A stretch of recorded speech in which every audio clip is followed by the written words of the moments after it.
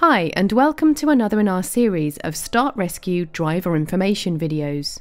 This time we're looking at run flat tyres, helping you understand what they are, how they work and how you can tell if your car has them. Run flat tyres have specially reinforced sidewalls that mean even if you have a puncture, you can continue driving on them at a limited speed and for a short period. This often equates to a maximum speed of 50 miles per hour for a total of 50 miles.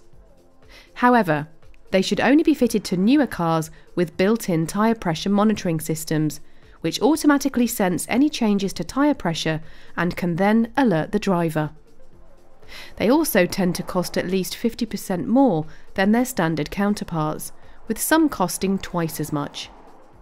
Similar to standard tyres, they are available from main dealers, independent tyre fitters, as well as online suppliers, and the cost depends on the brand and size of tyre needed. Tyre manufacturers have their own codes and symbols to indicate whether rubber has run flat capability, but the tyre will often contain the letters ROF, run on flat, printed on the sidewalls. You should always check your vehicle handbook for any fault remedy before carrying out any work on your vehicle. If you are unsure of what is required to fix any problems, please consult a professional.